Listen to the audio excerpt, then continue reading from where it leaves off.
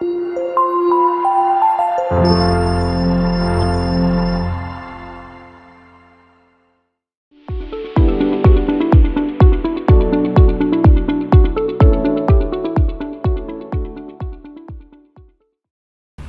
next we will learn about the prism. Prism is basically what? It's a wedge shaped block of a transparent medium. That's the prism. So it has two refracting surfaces and one base. So two rectangular surfaces, 1 and 2, it is joined. So this is what is one refracting surface and this is another refracting surface, and this is called as a refracting edge. So how we define? The two rectangular surfaces of a prism at which refraction takes place are called refracting faces of the prism. These are what is the refracting faces. And the third one is base. Okay, so this is always a blur kind of prism. The base the blurs blur. So that's called the this and this is what is the refracting faces.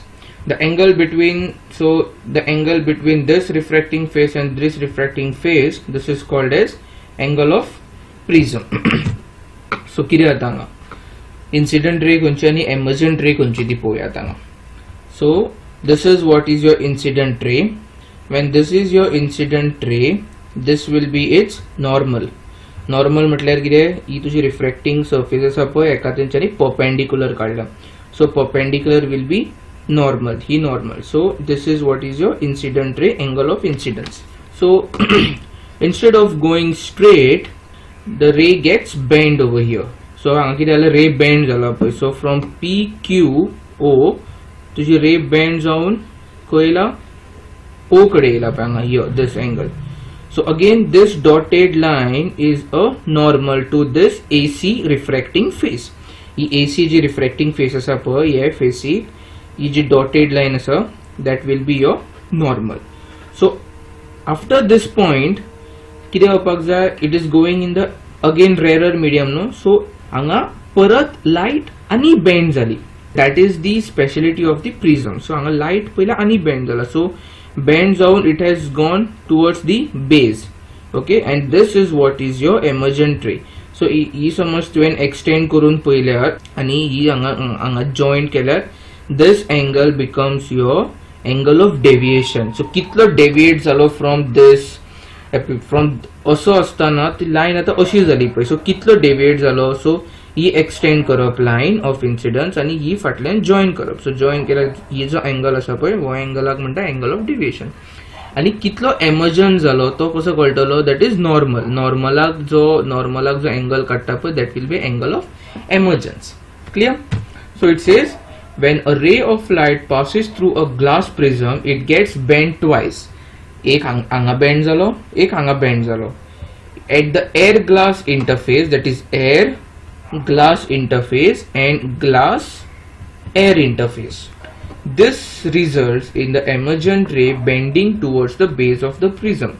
So what it says that it will bend towards the base of the prism. The emergent ray is deviated by an angle to the incident ray. This angle is called as angle of deviation. That is the incident ray and kitlo emergent zalo pito. So that angle will give you that intersecting point will give you the angle of deviation. Clear? So from this part I would say that hardly few questions will be asked, either to draw the diagram of this prism and how the incident ray, emergent ray and this all points you need to mark properly, and the second question will be based on your rainbow or we'll say Vibgyor. Okay, so prism मतलब जना एक beam of light pass होता है you get 7 different colors like a rainbow. That is the speciality of glass prism. Let's see what is it. Dispersion of white light by a glass prism. So first of all, dispersion मतलब किती? Dispersion मतलब spread जावं. Okay, disperse म्हणता पे तुम्ही ज्यांना assembly करावता त्यांना तुमचं physical education sir म्हणता disperse after march pass or something. Disperse म्हणजे तुम्ही सगळे separate जाता, सगळ्यात जायते वयता नाचता जायते करता.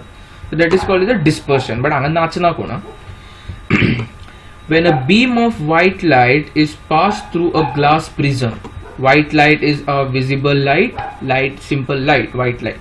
So jana ek light jana ashi hanga pass jata, okay, means incident jata on a prism, it splits up into band of colors called spectrum. So here je different colors asa eka manta spectrum. This is called dispersion of white light. So basically white light jenna prismatlan pass jata pa you get a spectrum of colors, okay, that is called as dispersion of white light. So आता कशे, so jenna same concept of anga सांगलेला पे concept, this concept, this is a white light bend zali. So एक white light anga तुका एक line अशी bend जातली, second अशी bend जातली, third, fourth, fifth अशी light bend जायत रावतली. So we'll see beam of light is like this. So it will bend at air glass interface, and again it will bend from glass air interface, okay, from glass air interface again it will bend. So the white light jana incident jada, it get dispersed into 7 different colors like a rainbow, okay, 7 different colors. So the topmost color is your red, and the सगळ्यात सकल आसा तो it is violet color, okay. So it is red, orange, yellow, green, blue, indigo and violet. So that is called the spectrum. Okay, the spectrum of white has the colors. This is what I explained you all. So it is called as Vibgyor. Okay, the red light bends the least and the violet light bends the most. This is very important. Okay, wait. Jana white light आता red कमी bend जाता, whereas violet color basically third bend जाता, correct. So jana ये jana draw करते, you will understand कशे this angle of deviation. This is your violet and this is your normal, okay. Red will be somewhere here, so the angle between the red and will be very less compared to the angle between the normal and the violet light, correct. So this is what is the spectrum. So it is same like the raindrop.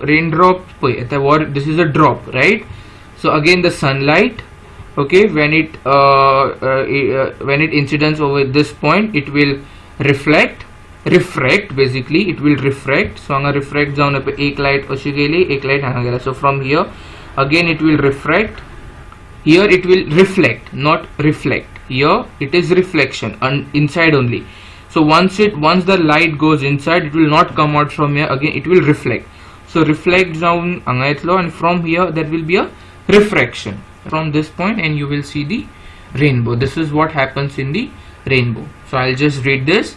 A rainbow is beautiful natural spectrum appearing in the sky after a rain shower. It is caused by the dispersion of sunlight by water droplets present in the atmosphere. Same like dispersion of sunlight, the dispersion of sunlight and water droplets asta. Okay, a water droplet acts like a small prism. So this water droplet will act like a small prism. They refract and disperse the sunlight, then reflect it internally. Internal reflection. So first it will disperse, refract and refract. Okay, so reflect it internally and finally refract it again when it comes out of the raindrop. Due to the dispersion of sunlight and internal reflection by the water droplet, we see the rainbow colors. It's very easy to remember. Like first you have that, so this you can imagine as a beam of white light. It will refract, then it will reflect, and again it will refract. There will be an internal reflection in the droplets, and when it will come out from this, it will be again refraction.